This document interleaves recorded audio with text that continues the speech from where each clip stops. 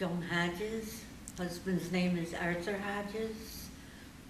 We were married in 1960, spent 2 years in Norfolk, Virginia. Actually, as he said, we weren't supposed to know anything, but they knew everything back home. In fact, the wife of a Marine was the one that told us where they were, and that. So she said, "It's where your husbands are," and that. You know, a little bit afraid, you know, because you hear all the stories. You really don't know. You really don't know what's going on. You're a little bit, yeah. Are they going to come back, or is this going to be war?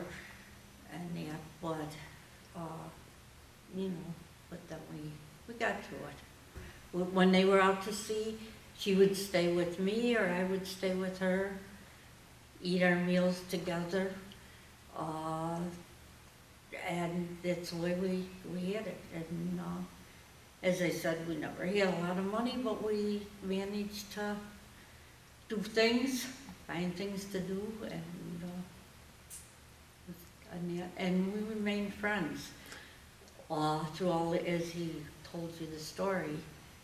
We'd send Christmas cards back and forth, and we lost contact because he stayed in the service, and then we found him on the internet, and we went down. They lived in Newport News. We went down to visit him, and it was just like we had seen him 2 days before. Got right back into the whole swing, talking and everything. After he got out, as he said, things were really kind of, when we went back, it was like a different kind of a world. And I had said to him, actually, I wish you would have stayed in. And because it was so different.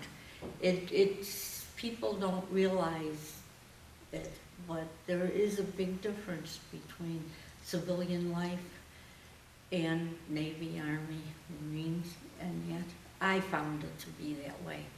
And yet I found it more, you have to depend on other people more.